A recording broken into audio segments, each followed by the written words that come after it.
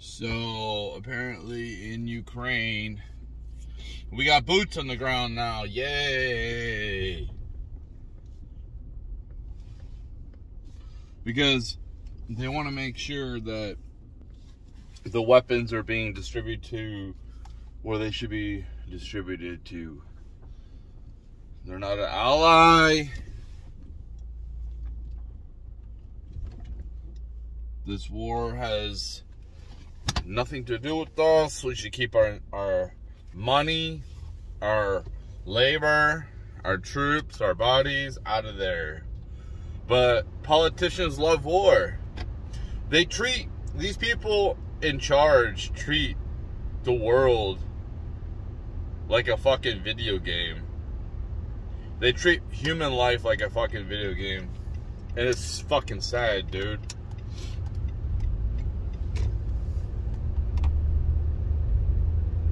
America has become the bad guy. America's traditionally been like, oh, it's like the good guy. They stand up for, you know, oppressed people while they were oppressing people. It's kind of weird how America was started. It's very confusing, you know, when slave owners were complaining about being slaves themselves. But, you know, they did a lot of good things, okay? So, they did a lot of good things. And then we fucked it all up. Weak men have fucked all this shit up.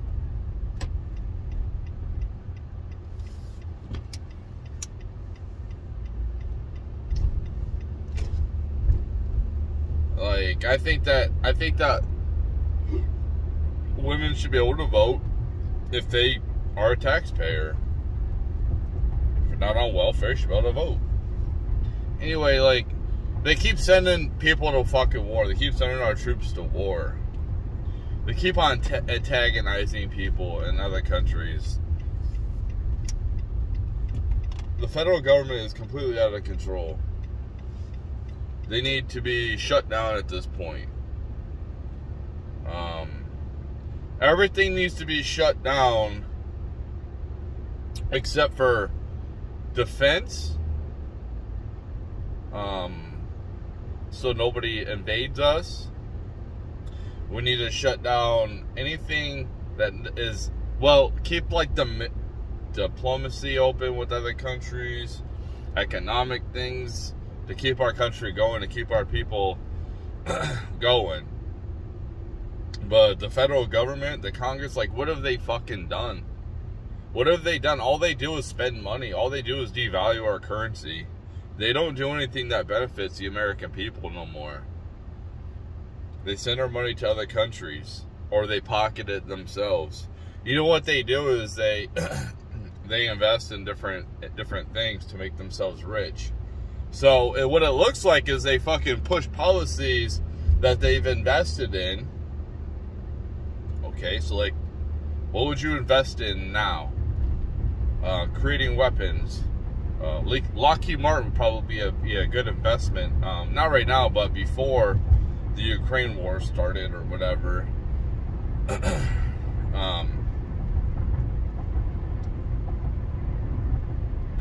Just like the pharmacy thing. Pushing the fucking vaccines. Yeah.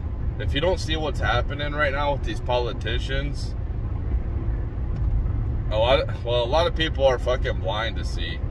They'll call me, they'll just brush me off as a conspiracy theorist when, dude, I don't fully believe like all the conspiracies. Do I like shed light on it? Do I think it's possible? Do I think it's possible that Jesus, not Jesus, but Adam and Eve was put here by God, and all this stuff happened in the fucking Bible was true? Yeah. Do I think it's possible that we're a simulation? Yeah. Because I'm open-minded, man. There's not enough concrete evidence that shows me otherwise. When you know that, when you look at history, and you can't take everything you get from history literally, but what you can do is you can look at human nature and see how it's evolved. See, it hasn't really evolved much. We might have better technology, we might have more knowledge, but we're still basically reptiles when it comes down to the primal fucking instincts. And you can see this with women right now. You know, women are acting the way they are just because of the way the environment is. They would have acted this way any point in history. It's just the environment. In 10 years, everything can get ultra conservative, and women can go back to wearing dresses and covering themselves up and having some type of self-respect. And then it can switch again. It's just the environment. That's all it is. And I bring up women. I'm not trying to bash them. I've done plenty of that, but they're just easily programmed like a child. That they all look the same, man. They all look the same. They all fucking dress the same. They all follow the same fucking patterns. Not all, but you get what I'm saying. Generally speaking, not all, but they follow trends, man. I gotta have the latest trend. I gotta have the latest this. I have the latest that. I gotta follow what they say, the celebrity says. Because they're fucking easily programmed like a kid. Here's some more news with Twitter. Elon's talking about having a blue check mark you have to pay for to be verified, $8 a month. So anyone can have a blue check mark. But he also said there's going to be something underneath that shows that you're a person, a prominent figure, you know, like somebody that, like you're the legit owner of the Twitter handle. And I hear all these leftists, oh, I told you he's a greedy son of a bitch. He's got a dude, how's he going to pay the bills, man? All these advertisements are leaving. He's got to pay the bills some way. You know, do they say the same about Netflix? You know, you don't have to get the blue check mark. You don't have to do that. And I find it funny that these leftists keep threatening that they're going to leave. Well, go leave. But they will be back. Because whatever platform they go to will get fucking boring. And it might even wake them up to see how far the left is actually going. And come back and be like, dude, these people are fucking nuts, man. It might even, like, be a good thing that they leave for a little while. They might start thinking for themselves, coming to realizations. I know that's a really hard thing.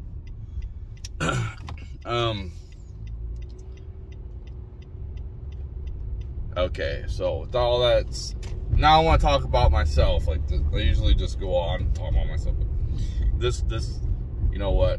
I definitely want to talk about this because this is why people don't want to fucking work no more. This is why people are quitting their fucking jobs, quiet quitting, and you don't know what company I work for. So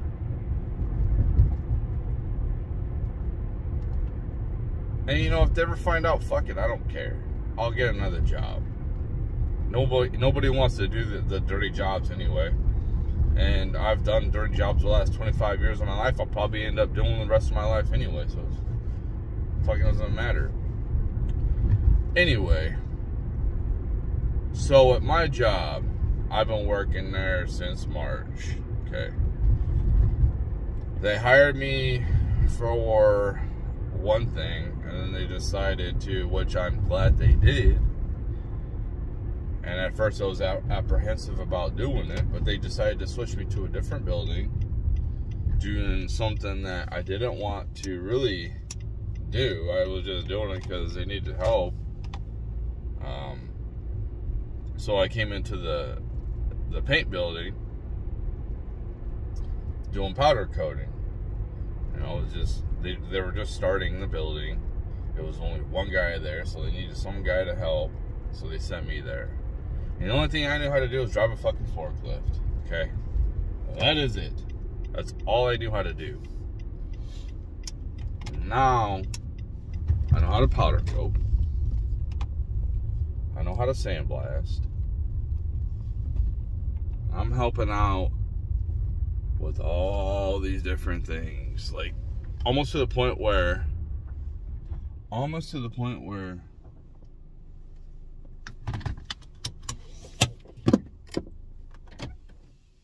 I'm like, not officially running it or nothing like that the other day, but helping out. I'm always that guy that is a supporter, right?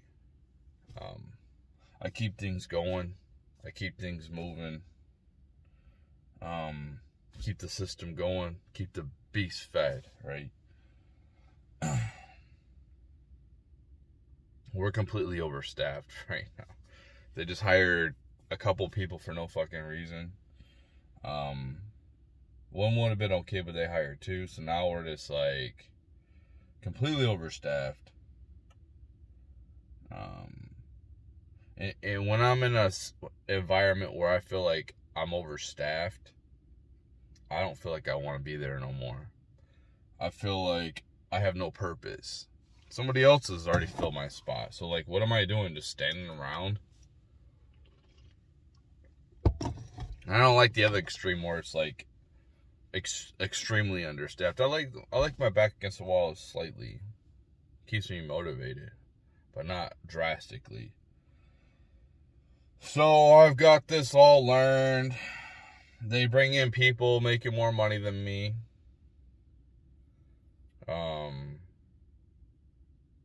And I'm not getting any fucking raises. And, you know, dealing with this huge inflation. And my supervisor's already told my fucking manager that I need a raise. And he told him this a couple months ago. Nothing. Dude, my manager doesn't even fucking look at me. I don't fucking carry his fucking dick anyway. This is why I don't think too highly of mid fucking management people. Because they act like they're all fucking too good. And I work for a company that's a small company, man. It's not one of these big ass fucking companies. And I've seen this in different places where managers just don't connect with the regular people. They don't give a fuck. All they care about is themselves. And they might be under a lot of stress, but, you know, developing a relationship with the people that you want to try to tell people what to do, like, it's probably a good idea. You don't have to get into, like, drinking buddies, but, like, get a good understanding of, get to know your employees a little bit better. That way, when you do reprimand them, it's not like, fuck you, the only reason you're talking to me is because I did something bad. And I understand that's got to be hard to punish people that you're cool with, but, you know, this is a business, okay? But, so, yeah, there's all these little problems, like little computer fucking shit, which is anybody can fucking solve, really, but, and I kind of get lucky. I just hit some numbers. I really do get lucky with a lot of shit that I figured out. Because I'm definitely not advanced in computers. I don't give a fuck about learning about computers. I don't care about being no fucking IT guy. I don't fucking care about that shit. And I should. I really should, because I fucking tired of getting filthy. I hate it. But we already have a ton of IT guys out here. We need hard workers. The problem is the hard workers aren't compensated well enough. And this is why I'm not staying at my fucking job, you know. And I'm not gonna, they'll probably come at me in a few months when they come up with fucking yearly reviews or whatever the hell they do here. I don't know. Companies like to do that. Let's have a yearly review when everyone's getting fucking bashed all year with fucking like 9%. Well, how they used to measure it. Fucking 20%, 17% inflation.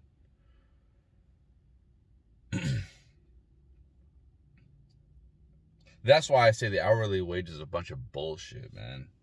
It really is.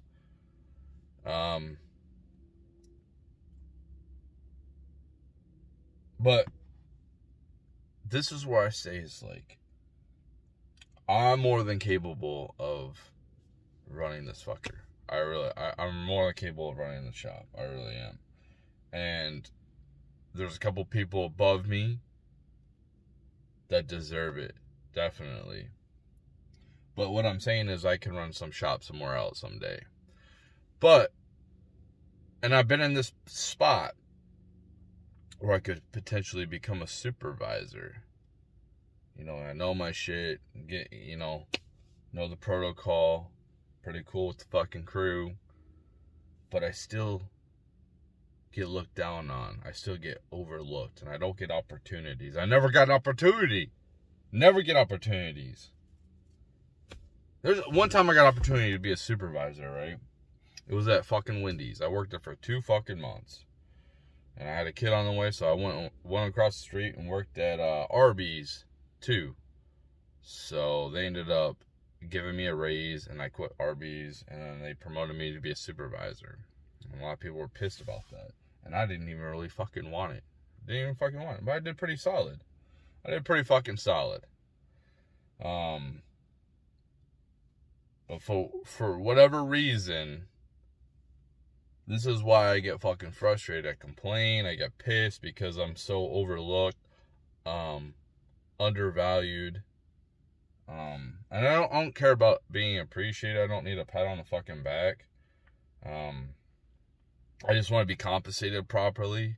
I like to be compensated well enough so I can pay my fucking bills. I'm kind of lucky because my rent is so fucking cheap for the time being, and I know it's going to go up.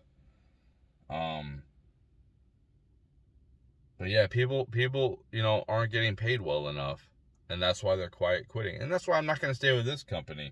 And when I go to another company, they'll do the same fucking shit. It's the same fucking shit, man. And so I'll just go to another company and deal with the same fucking shit, okay?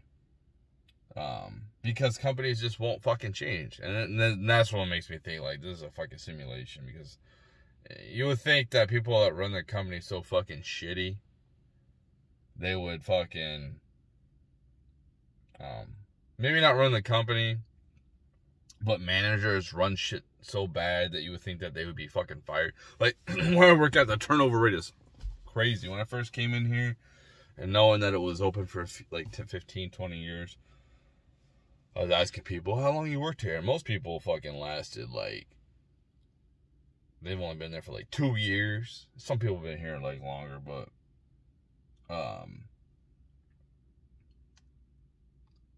a lot of people here are fucking new, and they have a high turnover rate. The job's not the funnest. I mean, it's kind of brutal, but listen, people usually quit because of their boss.